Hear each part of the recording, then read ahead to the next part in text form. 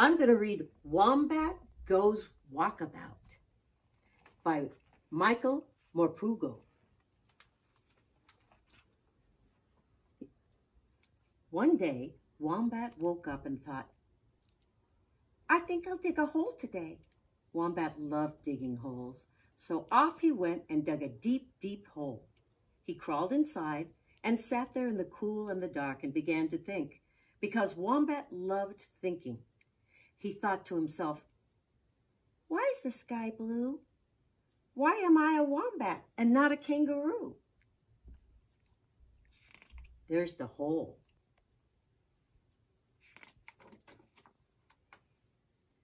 Sometime later, Wombat climbed out of his hole. He looked around for his mother, but she wasn't there. He was all alone. There he is.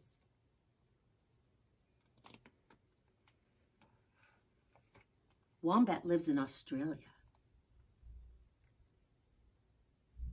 Who are you? Cried Kookaburra from high up in the sky. I'm Wombat, said Wombat. Oh, what can you do? Not much. I dig a lot and I think a lot. That's nothing, said Kookaburra. Watch me, I can fly! Woohoo! And he looped and flew away.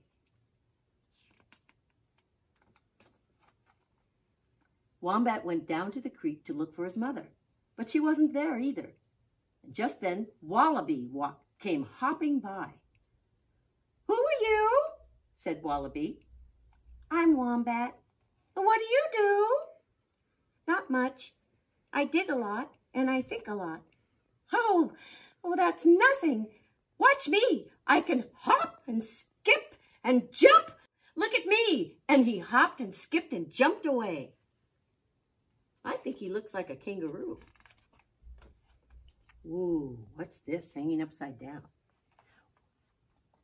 Wombat walked and walked, and everywhere he walked, he looked for his mother, but he couldn't see her anywhere.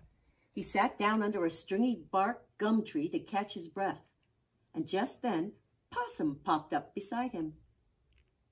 Who are you? He said the Possum, his eyes darting this way and that. I'm Wombat. What can you do?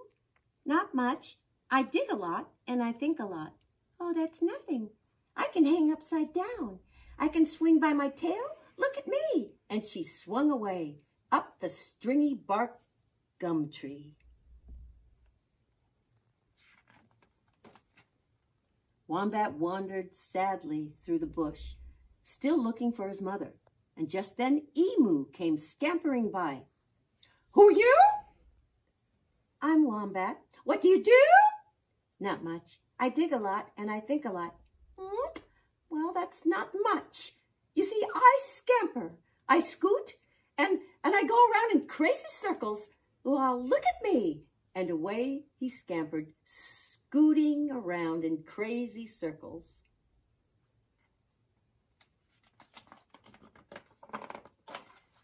Just then a boy came by, hunting for Emu.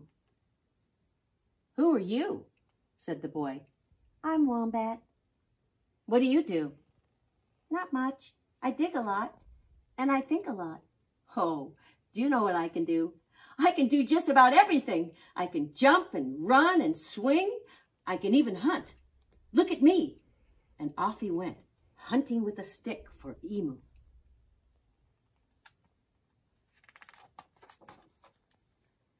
It was baking hot now, and Wombat shuffled into the shade of a great eucalyptus tree. He hoped his mother might be there, but she wasn't. Who are you? Said Koala Bear from high up in the tree. I'm Wombat. What do you do? Not much. I dig a lot and I think a lot. Oh, that's nothing, said Koala. I doze and I snooze and I snore. Look at me. And very soon she was dozing and sleeping and snoozing and snoring away, high up in her eucalyptus tree. By now, Wombat was very, very tired, so he lay down in the shade and sang himself to sleep.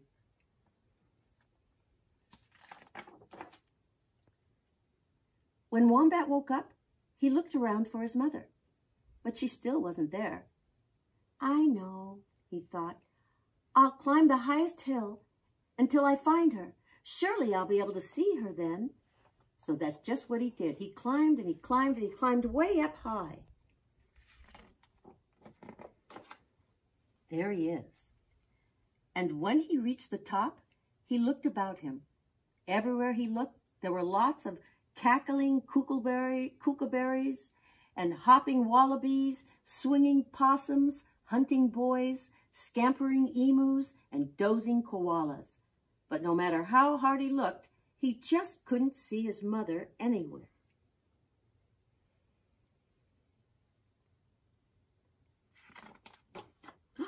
Look at him. But he did see something. He saw smoke. He saw fire. It was leaping from tree to tree. It was coming straight toward him. Wombat thought hard, very hard, and then suddenly he knew just what to do. He ran down the hill as fast as he could, and he began to dig.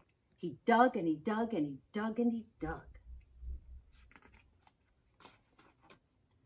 Then Kookaburra came by, and Wallaby and Possum and Emu and the boy and Koala Bear. Fire, they cried. Everybody run! Run, Wombat! Fire! But Wombat just went right on digging. There he is digging. What are you doing? They asked. I'm digging. And I'm thinking too. Well, what are you thinking? They cried. I'm thinking that fire burns faster than you can fly or run or hop or swing. And I'm thinking that there's plenty of room down here in my hole if you want to join me. We'll be safe. They took just one look at that crackling fire and the billowing smoke. One look was all they needed. Down into Wombat's hole they jumped until they were all sitting there, safe and snug. And to keep them all happy, Wombat sang them his digging song. His mother had taught it to him. Dig and dig, dig and dig. All day long I dig and dig. I can dig deep and I can dig a hole. Every single day I dig my hole. When at last it was all over and the fire and the song had ended, they climbed out into the evening air. I wish, sighed Wombat, looking around him sadly. I wish I could find my mother. I lost her and she's lost me. Well, why didn't you ask? They all said. We'll find her for you. And away they went, flying and swinging and hopping and scampering, running around in all directions. With so many of them looking, it wasn't long before they found Wombat's mother, and they brought her back to him. Wombat and his mother hugged and hugged and hugged. Let's see, can we see a picture of them hugging? I've been looking everywhere for you, she cried. Where were you? I've been worried sick. Where have you been? Where have I been? I could not find you, Mother. There he is with his mother. What have you been doing, my little boy? Not much, Mom. Just been thinking and digging a lot. That's all. The end.